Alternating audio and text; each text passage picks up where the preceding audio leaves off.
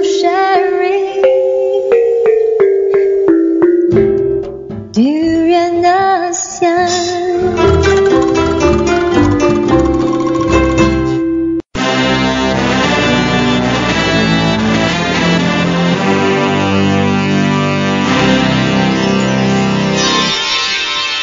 ASEAN Dailies.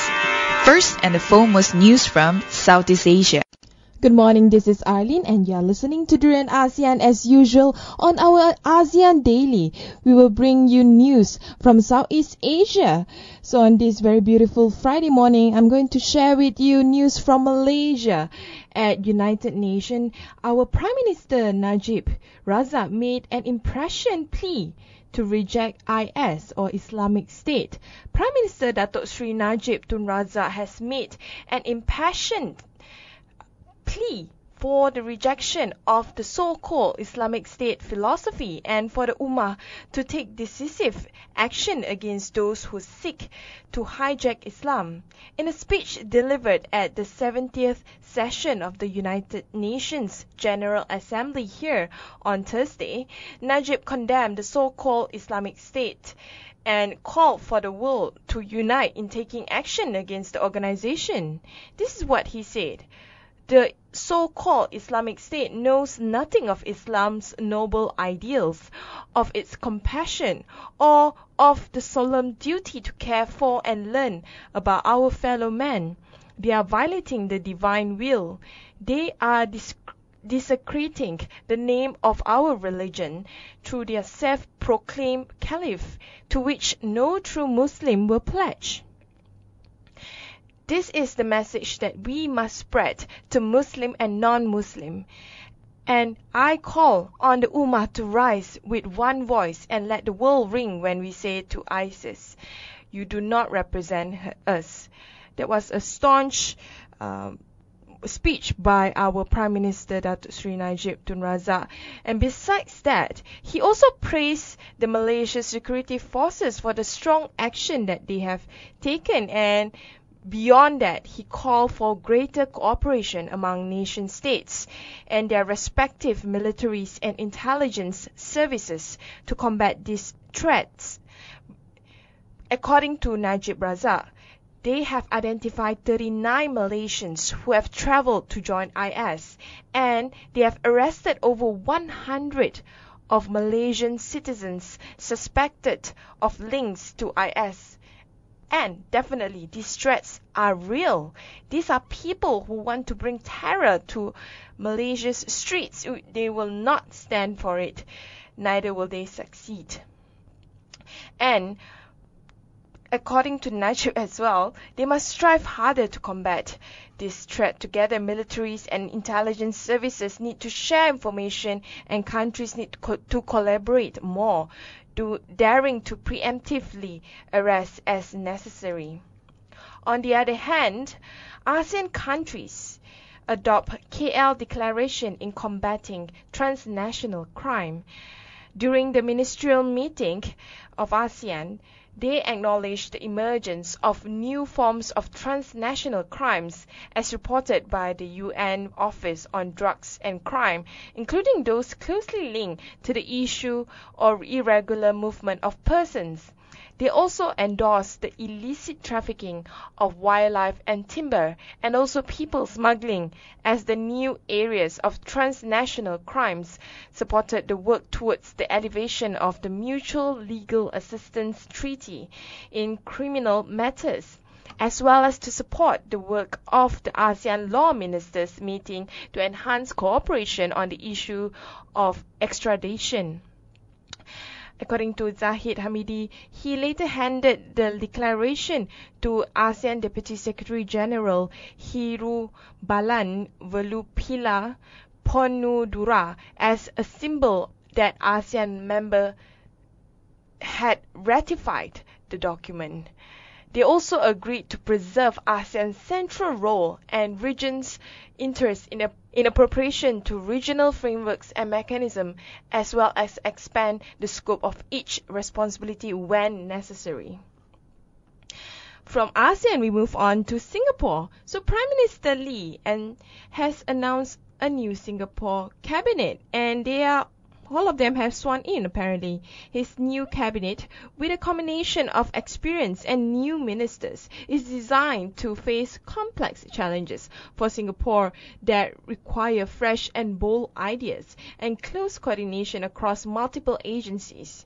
In his speech, Mr. Lee explained the need for coordinating ministers, noting that Singapore is facing complex challenges that require fresh and bold ideas, as well as the careful balancing of different goals and close coordination across multiple agencies. He said that this is what his new cabinet, with a combination of experience and new ministers, is designed to do.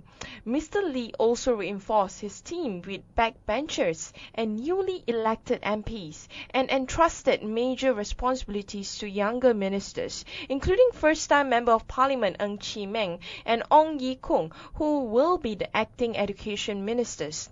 They have to be tested, learn and ropes, prove themselves and shake down as a team. There you go, the new cabinet of Singapore. Combination of experience and new ministers. We'll take a short break. When we return, we'll continue with the political news of Southeast Asia.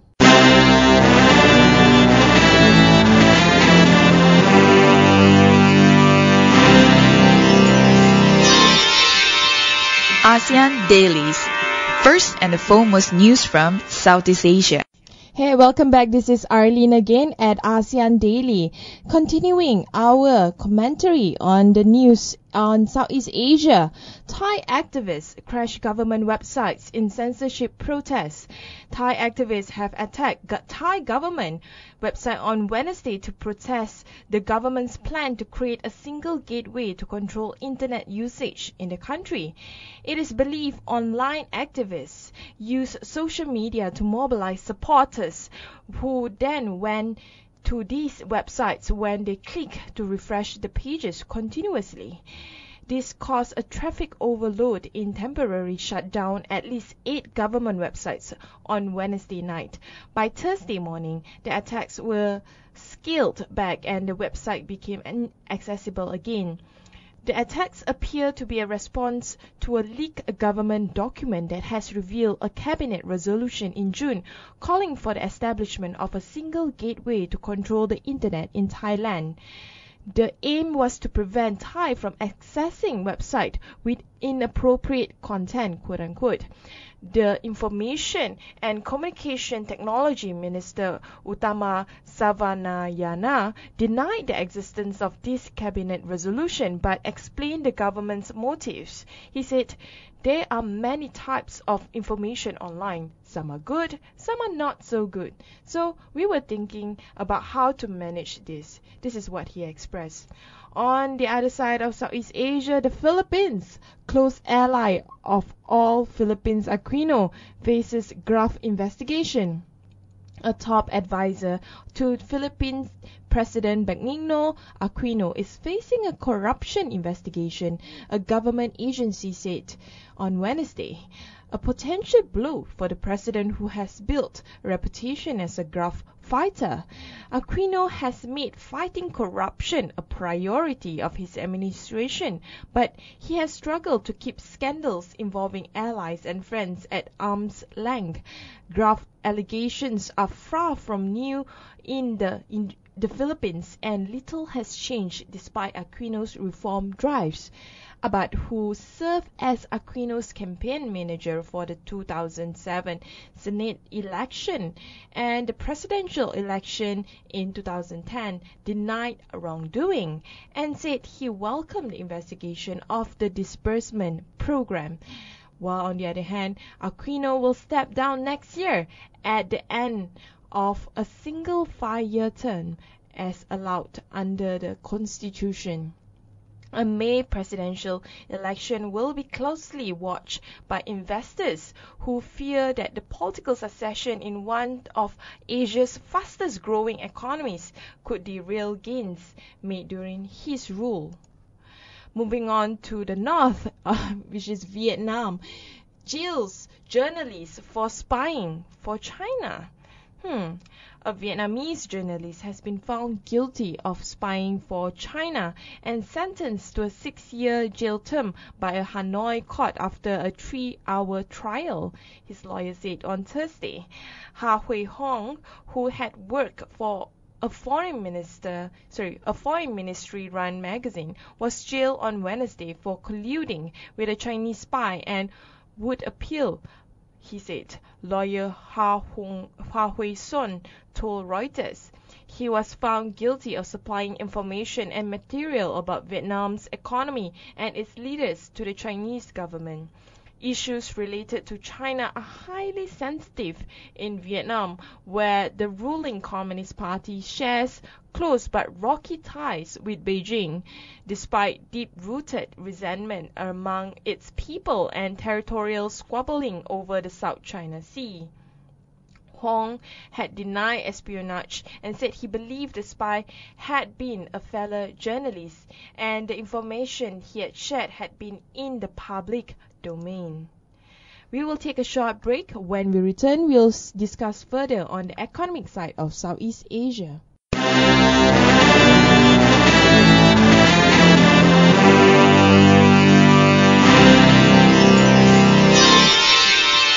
ASEAN Dailies. First and the foremost news from Southeast Asia. Hey, you're back again with Arlene on the economic side of Southeast Asia. So, why Philippines has second highest income tax in ASEAN? Come ASEAN integration by year end, the Philippines will have the most uninviting tax system in the region. The Philippines currently has the second highest personal and highest corporate income tax system among its ASEAN 6 peers. The Philippines has been struggling with fiscal deficits for some years now, and one way to fix this is to impose hefty taxes on its citizens and corporations. Thus, they are seeing tax rates increase to the current level, Bank of Philippines Islands Research Officer Nicholas Antonio Mapa said in an email. Currently, the Philippines is the darling of the emerging market space with an improving fiscal sector. Tax collections are on the rise, although slow spending has also yielded better fiscal numbers. But the neighbors with lower tax rates are now struggling to grow their government, running gigantic deficits to GDP. On the other hand, a mass chicken cult in Indonesia after trade policies backfire. Indonesia is set to cull millions of chickens to ease supply swings in the local meat market caused by a drive for self-sufficiency, the latest in a string of food policies that have backfired for the government of President Jokowi. Since coming to power in October, Widodo, or better known as Jokowi, has been pursuing food self-sufficiency to protect farmers. But the outcome has often been volatile prices and concern from investors, eroding support for the government. A reluctance to import rice has made Indonesia wholesale prices among the most expensive in the region this year, while delays in issuing raw sugar import permits caused local refineries to close. To ensure stable prices, Indonesia plans to cull 6 million breeders' chickens starting this week. Industry sources said the increasing consumption isn't just about increasing production capacity, added Crisantono, who uses only one name.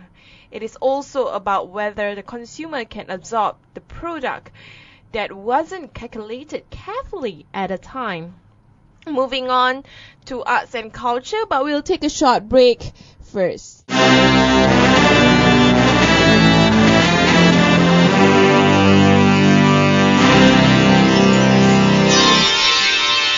ASEAN Dailies.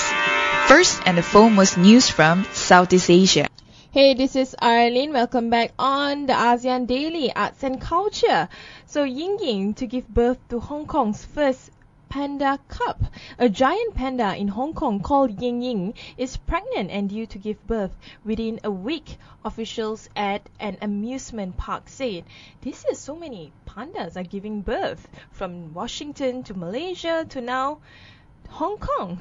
The cub will be the first giant panda to be born in Hong Kong. Earlier this year, 10-year-old Ying Ying mated naturally and was also artificially inseminated. However, the staff at Ocean Park are unsure which method has resulted in the successful pregnancy. Ying Ying was sent to mainland China, Sichuan province, this spring to take part in a breeding program. So from panda, we move on to Korea. About a movie festival. It is actually Asia's largest movie festival set to kick off in Busan. Asia's largest movie festival kicking off on Thursday at a time when the region's influence on the global movie industry is on the rise. Entering its 20th year in the South Korea port city, the Busan International Film Festival saw its influence and size expand in stride with the growth of box office sales in the region. Asian countries feel growth in the global film industry last year, while box office sales in the US and Canada declined. With box office sales of US $12.4 billion in 2014, the Asian region is the biggest and fastest growing movie market in the world. This is according to the Motion Picture Association of America. According to Kim Ji-seok, the Busan Film Festival executive programmer, there are a lot of movies completed by support from the Asian Cinema Fund introduced in Busan for the first time in the world and then went on to international acclaim. The festival has not been without challenges though during its 20-year stride. The most recent setback was the budget cut by South Korea's government after the festival went ahead with the screening of a controversial documentary last year despite pressure not to. Another festival that is kicking off is the Luang Prabang Film Festival, celebrating the best of Southeast Asian cinema. The Luang Prabang Film Festival was founded by Gabriel Cooperman, an American expat who previously worked in the film industry and television in New York with a strong passion for both film and the old capital city. Thank you for listening to us, and you can always follow us on our social media, Facebook, Twitter, and Instagram. But don't forget to listen to us live either on your mobile by downloading our Durian ASEAN app or on your laptop and by going to durianasean.com. And you can actually listen to on our Facebook too. There's a tab where you can listen live. Thank you and have a great weekend.